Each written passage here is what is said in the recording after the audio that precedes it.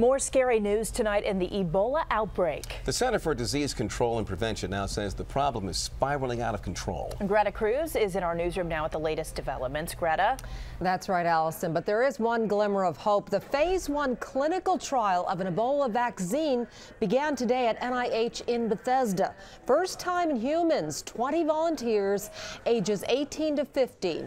Now, none have Ebola, but it is a critical response to what the CDC says is an epidemic that's spiraling out of control.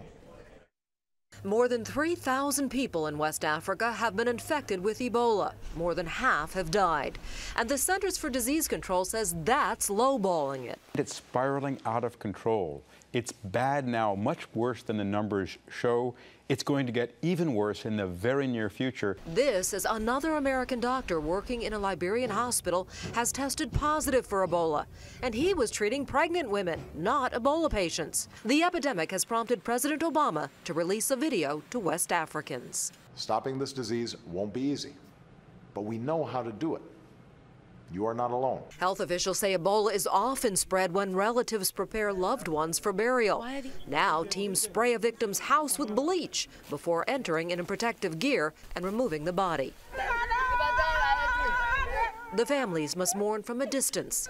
Entire villages have been decimated. Yeah, they died. Like this house right behind me has about 9 persons living in this house, and 7 of them died. Whole towns have been quarantined, but officials fear those residents, cut off from supplies, will now die of hunger if Ebola doesn't kill them first.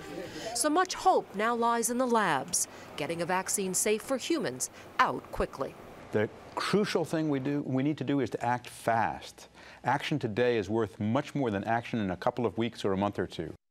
Now, the NIH vaccine trial results are expected by the end of the year. Now, this is different from the ZMapp. That was the experimental drug successfully used to treat 2 Americans already infected with Ebola.